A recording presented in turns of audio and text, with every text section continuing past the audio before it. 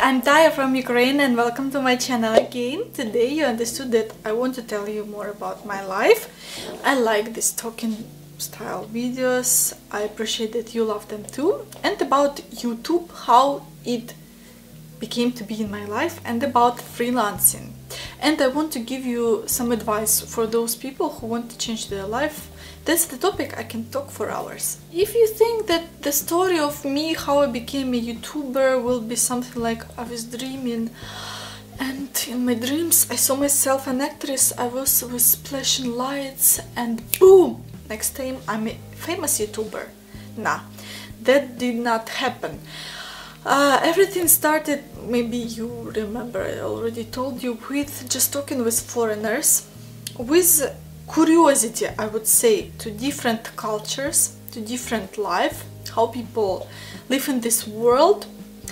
And I just registered on the international site, not dating site, just international site of changing cultures, exchanging cultures. Also, I had my first relationships, I would say. Of course, it wasn't real, but still. So that site was like, I don't know, the first good stuff that happened with me in my life. I got friends, good people, I understood that I'm not lonely with my crazy thoughts. So a lot of people ask me about Ukraine, and I understood that people don't know anything about Ukraine, Ukrainian life, culture, anything. Ukraine, it was like hidden country on the map. And I tried to make one video. You can still watch it, I still have it on my channel. I just tried to copy, let's say not copy, just to show the style of other YouTubers I saw on YouTube. At the time I started to watch YouTube because before that I wasn't a girl who liked to surf the internet, but now internet, it's my job and my leisure time, so I'm with my laptop 24/7. That's very bad, don't do that. I just did it for fun because because it is a great platform to develop yourself, to show yourself. Since I was only 18 years old girl without any experience in anything, I wasn't that good in some topic I wanted and could show and taught people. I didn't have like even options what kind of topic I want to do on YouTube. I just started and everything went easy. A lot of stuff in my life I do it really subconsciously, and that's what I advise you to do. So first advice is to choose the topic, and not the topic, random topic, like concrete topic. You're good at makeup, do makeup. You're good at traveling, do a traveling vlog. You're a chef, do cooking. Something you're passionate, because people want to see real you, that you are professional in the style you are, not style, in direction you are doing videos. So they want to see someone entertaining them, and people want to see also a quality content. If you don't have ideas about topic, don't even start a channel, because if you start to mix different kind of videos, people will be confused. I started to make videos not once in a week, not even once in a month. So I started to make videos for fun, because when I had time I did it. But when you are have serious intentions towards YouTube, you need to have your own plan, because YouTube is a platform where when people can get used to you very easily if they see something really unique about you, some charisma, for example. But that also a disadvantage, that people will forget about you very easily. There are lots of other good people, talented, very charismatic, and people will not think about like, oh, where is this blogger go? I'm curious about his life. No one will do this. YouTube has a strange algorithm, it's changing all the time. It's recommended you videos, and you watch only videos that YouTube recommend you. No one, maybe some people who are not lazy, will just go to your channel intentionally, click on the videos, see videos that they didn't watch or something. No one does it, so I recommend actually to do this, because if you missed some of my videos and you want to watch some more videos and exclusive videos of Ukraine, I recommend you to do that I just told. Go to playlist and vlogs from other cities. I really put a lot of efforts to that, even though they're not very well viewed, but I don't let myself to put a video where my hands are shaking all the time. I put music, so check them out. Then maybe after 1 year of my blogging career, I started to have some maybe 1,000 subscribers, and then I got first money. For my first money I bought a camera, because the first camera I used it, I just bought it from my friend, and I don't know, it's not very convenient and that's her camera, not mine, you know. So people need to see that you're growing, developing your channel. I have some lighting now, microphone, tripod camera and all the stuff, and I'm pretty happy with that, because I can give you quality picture. Even if you cannot, for example, do makeup, even if you're a guy, I also advise you to put a little bit powder to your face. Even if you're a girl and you don't like really makeup, it's not necessary, but still I advise you to, because camera takes 50% of your makeup, so just take it in your mind. What I also like about YouTube is that you don't need to be a 100 professional in the thing you're doing.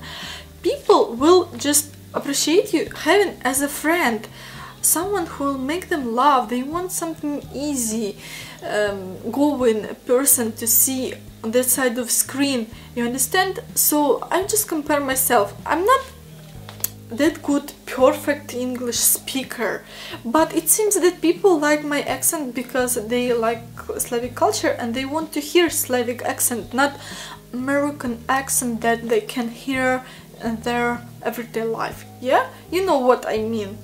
And about editing, you don't need to have that editing skill, even though I really think some people don't understand that, but I try to edit everything so it will be so exactly precisely edit. Another advice for you is to be open-minded about comments, because sometimes people want to help you to develop and you need to be open to be criticized and to understand that there will be always some troll people who will say bad things to you.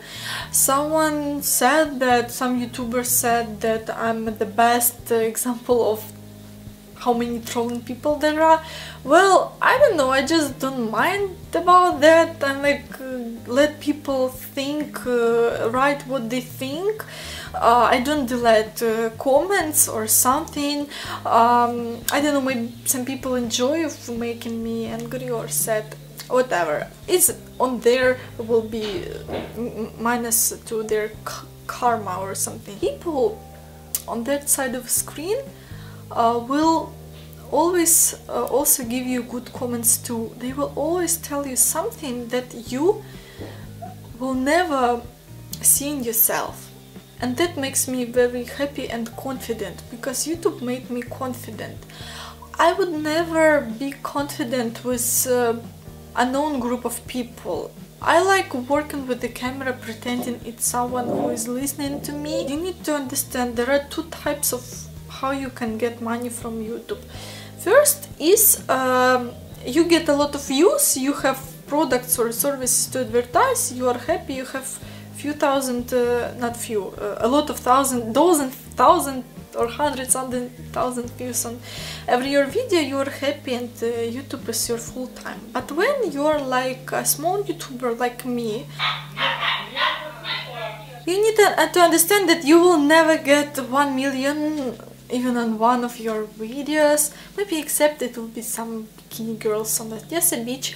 Anyway, you need to understand that you will never have that fame that you expect to have. So what I do I do a lot of services connected to Ukraine, that you know, and that helps me because YouTube doesn't give me a lot of money. I can tell you how much I earn. I earn maybe 150, 120, depends on the months, from YouTube, and that's not even money you can survive in Ukraine.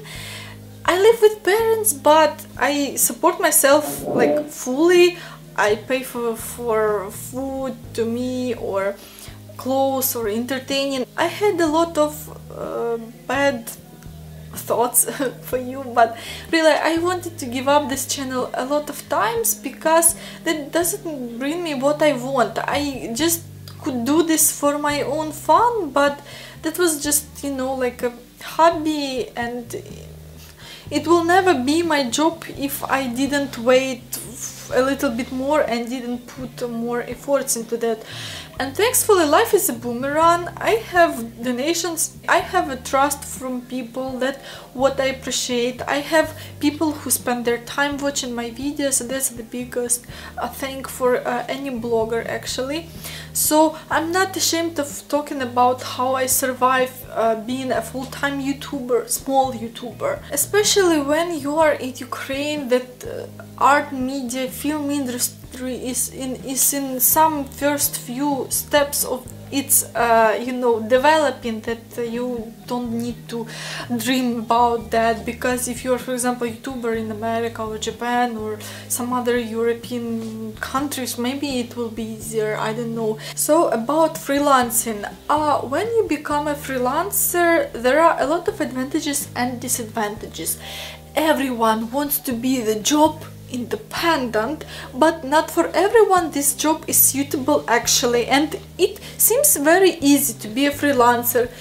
You travel when you want, you sleep how much you like, you're boss to yourself, you do what you want, but that's even harder when people think about being a freelancer. So firstly, disadvantage and advantage. You have a schedule. When you go to school and job every day, you have the same schedule every day. You don't need to think about your schedule, because you know that at 7 a.m. you wake up, 6 p.m. you go back from work, and it's 5 days per week. In freelancing, it's not like this. Every day, every your day, you need to think by yourself what you need to do. What task you need to accomplish today.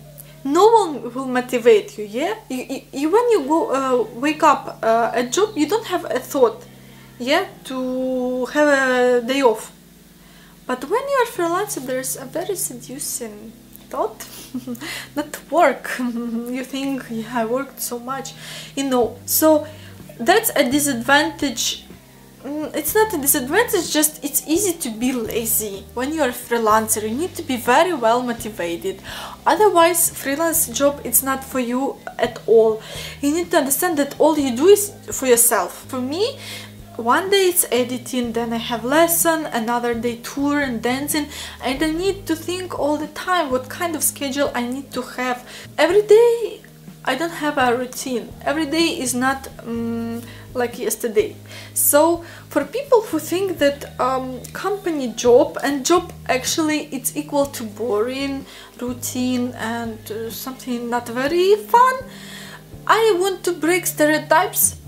There should be an animation of glass dropping, broken glass, because that's a stereotypical mind of people who don't understand all the comfort and good life opportunities.